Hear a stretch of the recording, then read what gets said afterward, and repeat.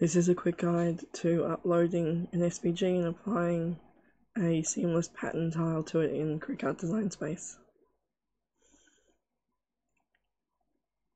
From your project window, upload image,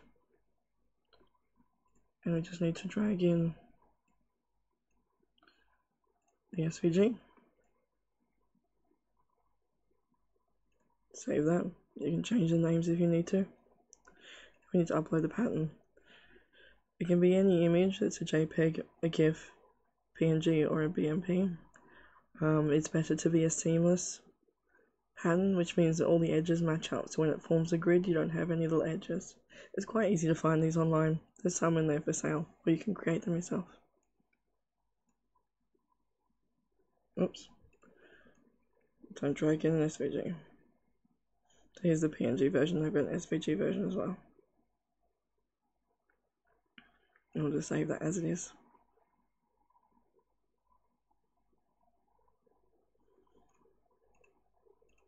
So select the SVG and insert it.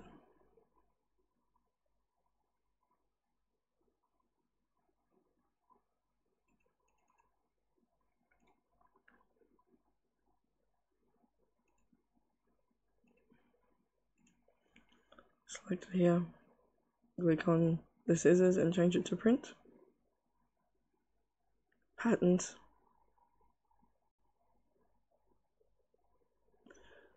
And all the patterns that they have to buy and any that you've uploaded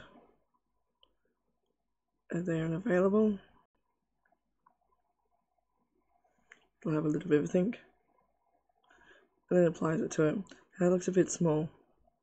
So we can edit the pattern. In a small preview here. We can go on it to be a bit bigger than that.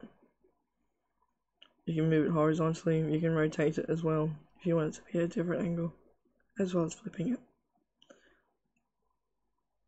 Just pretty much fiddle around until you like how it is. And it's updated.